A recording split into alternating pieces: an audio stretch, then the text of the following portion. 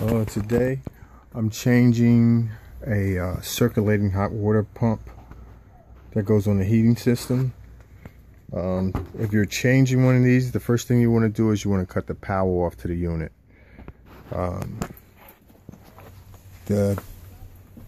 This one, as you can see, started arcing real bad in this area. That means that you're having problems with it turning. Cut the power off first and then commence to taking it apart. It has 4 bolts and nuts, 2 on the bottom, 2 on the top. You remove that, remove the electrical. You can see it's really arcing bad right here. You're going to separate the black and the white wires. Very important that you do cut the power off so the unit won't come in, and also relieve the pressure on the heating unit, which would be right here.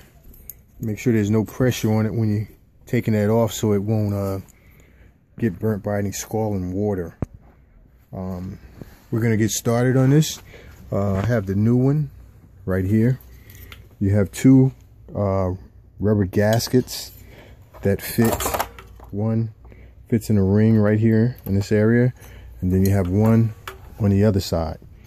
Pay attention to which way the arrow is going on the pump. This one, the arrow is going straight down. It always will tell you which way is the water is supposed to go. So please pay attention to that. That's the new one. Here are the rings that I was just talking about that fits in that area for the gasket. This is actually the gasket ring. As you can see on the old pump that's still on the unit, the arrow is pointing down.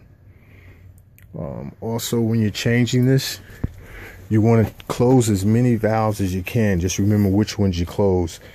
These are the ones that you close right here, and you also close these 2 right here. We have 2 zones, that's why you see 2 of everything. These are the zone valves up here, but you close those so you keep the water in the system, because once you remove the pump, some water is going to come out. Most of it's going to come out of the boiler, so please try to let it cool down first before you do that, so you won't get burnt. And just proceed with cautions. I've let the system cool down and I've turned the power off, so I'm going to proceed to taking the circulating hot water pump off, and I'll get back to you and let you see how it looks when it's complete. I've turned all the valves back on, and as you can see, this is the new unit.